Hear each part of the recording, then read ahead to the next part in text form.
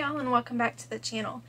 Before I get into some videos I have planned that are a little heavier in topic, I thought it would be fun to do something just more entertaining and lighthearted and discuss liberty teas.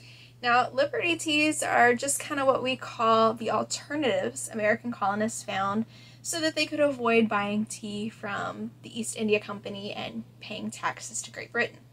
I think most of my viewers are probably familiar with the Tea Act of 1773 and the subsequent Boston Tea Party, right?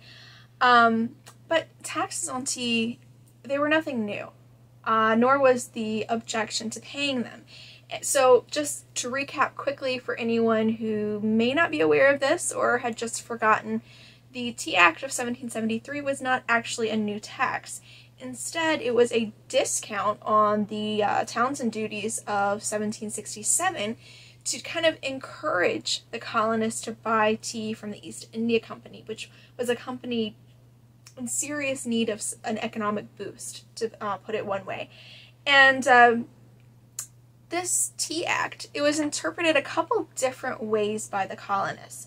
Whether, it was seen as undermining American merchants, who would typically be selling the tea, or it was seen as undermining the colonists who had already been boycotting the tea ever since 1767 to try to coerce them into, kind of tease and tempt them back into buying tea again. So for the latter, it's really just the principle of it that's upsetting them.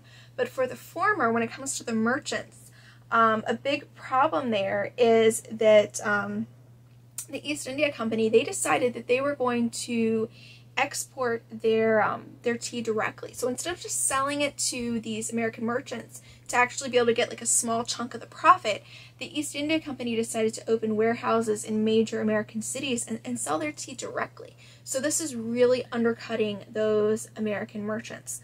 But that's enough. That's enough of a recap. I really do want this to just focus on some of the commentary on tea that I found in colonial newspapers and the alternatives they were discussing publicly. So let's jump to that, shall we?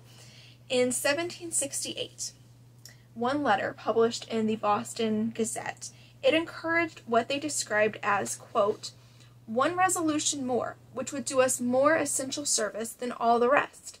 I mean a resolution to discard from our houses that most pernicious article of luxury, tea," end quote.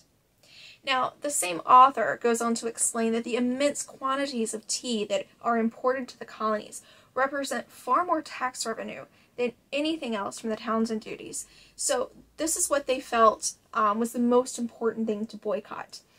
But there's also further concern on their part because, quote, "the whole continent is so bigoted and devoted to tea that there is really some reason to fear they would part with all their liberties, and religion too, rather than renounce it," end quote. That last bit kind of made me chuckle because as a Southerner, I sometimes feel that way about my sweet tea. But, of course, there were some people who tried to persuade their fellow colonists to be patriotic by persuading others of the ill effects of drinking tea. The Boston Weekly Newsletter published an excerpt from a doctor's essay, and we know how doctors of this period gave such good health advice, but it claimed warm beverages were unhealthy, which, if that were true, it would mean that I'm in a lot of trouble. And the Pennsylvania Packet later published a letter supposedly from a girl named Julia to her friend, describing the illness she suffered due to drinking tea and apparently her subsequent death due to it. Sounds a bit questionable to me, but stories to scare the daylights out of people can be effective, right? The Massachusett Gazette, on the other hand, they're trying to do damage control, and they published a notice to the public stating that tea in moderation is good for the health, and the only concern is if you're buying adulterated tea. That's where the danger comes from. I don't know if there's any truth to claims of adulteration going on. This isn't Victorian England after all, but it's possible. And if it really did make Julia sick, maybe that's why. Who knows? But one of the alternatives the colonists found was to try to dry and use tea leaves from plants that had been imported to and grown in America. So, like the tea plants from Asia, that they're used to buying, the dried version of. They imported these plants and they were trying to grow it domestically. How this is supposed to be getting around the fact that drinking tea is supposedly unhealthy, I don't know. But J.P. Pauper, at least that's the name they signed, responds to a request in the Boston Gazette for instructions on how to process black tea for this purpose. And in his reply, he gives instructions not just for processing black teas, but he also mentions that sage and balm are good substitutes. And I assume he means lemon balm. Then in 1773, I found an article published under the pseudonym Philo Aletheus. I don't speak Latin. I don't claim to know how this is supposed to be pronounced, by the way. But they published a considerable list of alternatives, which was like a gold mine for me when I'm doing the research for this video. And with each of the options in their list, they provided a number of claimed health benefits to reinforce the use in lieu of imported tea. I'm not going to list all those supposed health benefits. Of all the articles I found, though, this is the one I thought was the most interesting, so let's go through their list. First is sassafras root, sliced thin and dried with raspings of lignum vitae. Second, sweet marjoram and a little mint. Third, mother of thyme and a little hyssop. Fourth, sage and balm leaves, potentially with a bit of lemon juice added. This reminds me of Pauper's suggestion from 1768, and again, I'm going to clarify that likely means lemon balm, though they could mean bee balm or anything from the mint family, I suppose, but I'm thinking lemon balm is the best choice. Fifth, rosemary and lavender.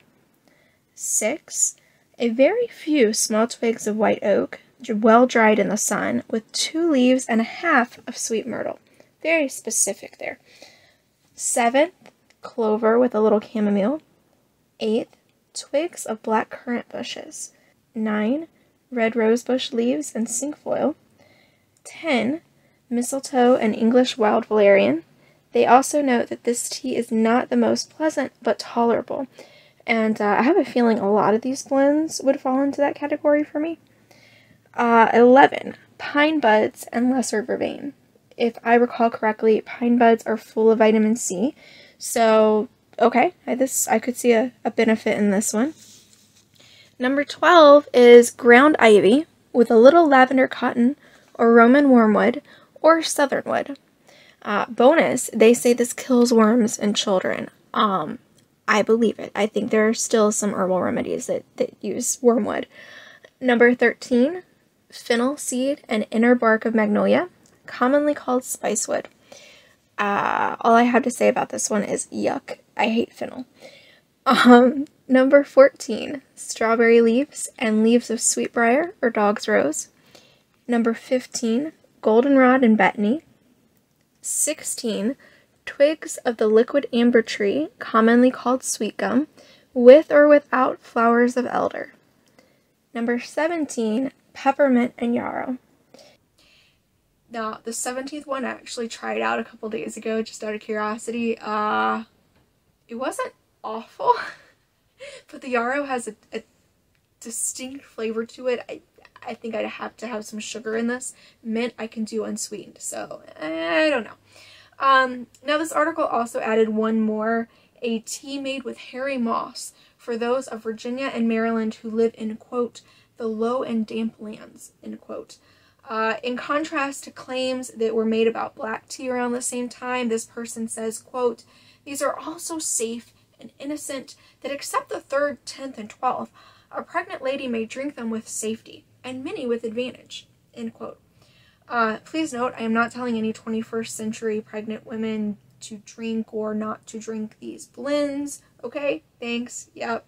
And personal note, I think the flavor of spearmint is way better than peppermint. It's just it's a little more nuanced, a little softer. I don't know how to describe that kind of thing. But I bet there were a bunch of colonists who agreed with me on that point. Now, colonists found all sorts of substitutes, and a lot of this would vary depending on what colony you're living in, what plants are growing there. So don't see this as some complete list of the Liberty teas that were in use. But I do think it's an interesting kind of glimpse at what was going on, what people were trying, what they were recommending to each other, and the general thoughts that were going around. So if you enjoyed this video, please hit that like button for me and comment below with your own favorite tea that you like to drink. My own favorites are probably Lady Grey, which obviously doesn't count as a Liberty tea, but also like a spearmint or a rosemary. Rosemary tea was surprisingly good when I tried it, but maybe not rosemary and spearmint mixed together. I have not tried that yet. So thanks for watching, y'all, and I look forward to seeing you with the next video.